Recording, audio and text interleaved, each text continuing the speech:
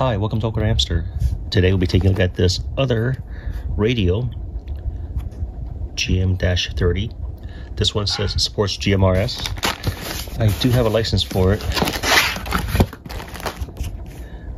I think it's pronounced Radioddity. I'm going to show just a few pages from the user manual.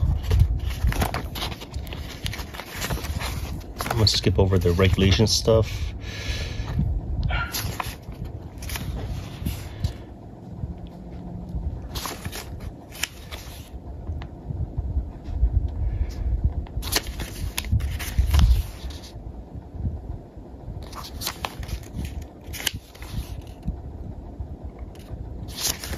And this is more for in case I ever lose the manual in the future. I can always just refer back to my own videos.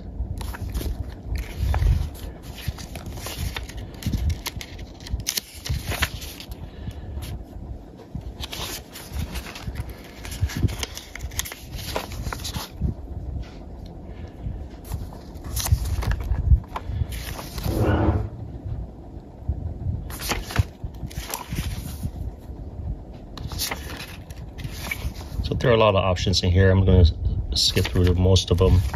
Most important was just how to set this up.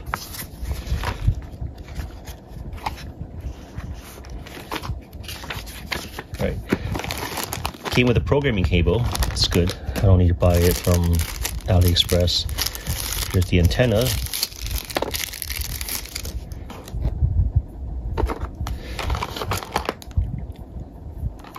USB Type A male to USB Type C male. Came with two of the charging cables, two wall chargers, clips, lanyards, or wrist lanyards.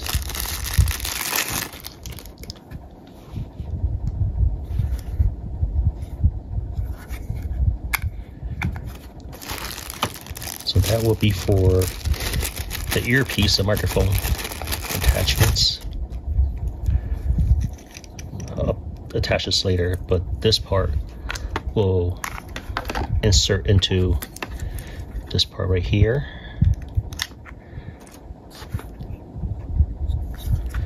So this is to release the battery lock. All right, and here is one of the batteries.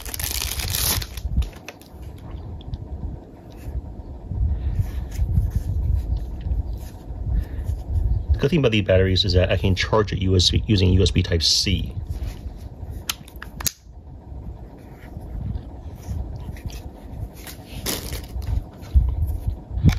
Screw on one of the radios, or the antennas. So LED flashlight on top, a knob for power and volume. Welcome. Channel mode. Okay.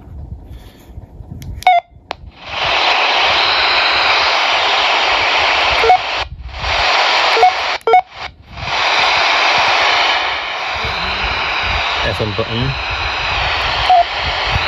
flashlight, here, and this one's to, this middle one will be push to talk. Lanyard strap is back here. Turn off the FM. I just pressed the top one again to turn off the FM. And first turn this off. So for these earpieces, the part that goes to the ear, this part turns, the back part is silicone, it's pliable. And we also got a push to talk button right here. This earpiece, I can also push it up more so that it can seat better. Now, what I already noticed is that this foam, I'm not sure how long it will last. You can see it's starting to stretch a bit already. For the antenna, is stiff from the bottom half. The top half is somewhat pliable. There's a belt clip. So I need to remove the screws from here in order to use the belt clip. Testing 1, 2, 3, 4, 5. 1, 2. I turned off the camera's light, but still not capturing the LCD screen very well when it's illuminated. I can see it clearly, but I don't think it's coming across very clearly. There are a lot of settings here. Some of them I'm not that familiar with, but all the ones I do use, I do see it here. Daughter's there. This is not an accurate test of the range by any means because... Say anything yet? I can hear you clearly, perfectly, loud and clear. Hi, mate. Or somebody. This range is actually like, I think it's like a mile, maybe even 2 miles. Yeah. But my daughter's using it because of the earpiece. Oh, she's wearing the earpiece. Yes, you can come back. She's wearing this earpiece here.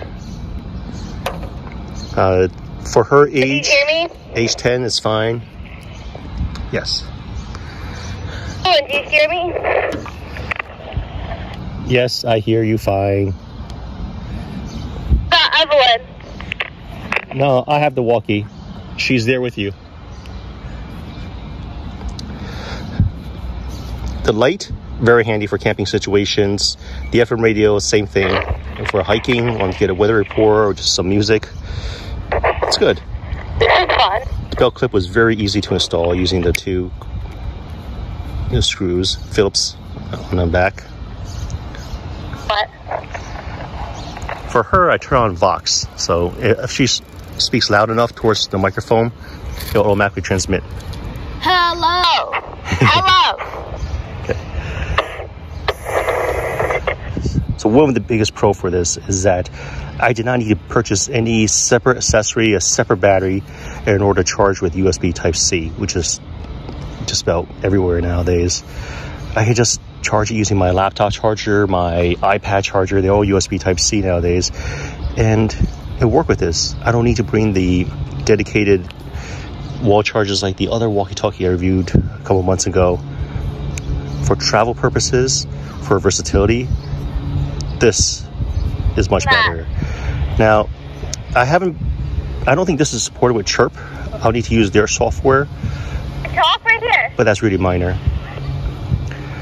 Overall, I like this, and I would recommend it.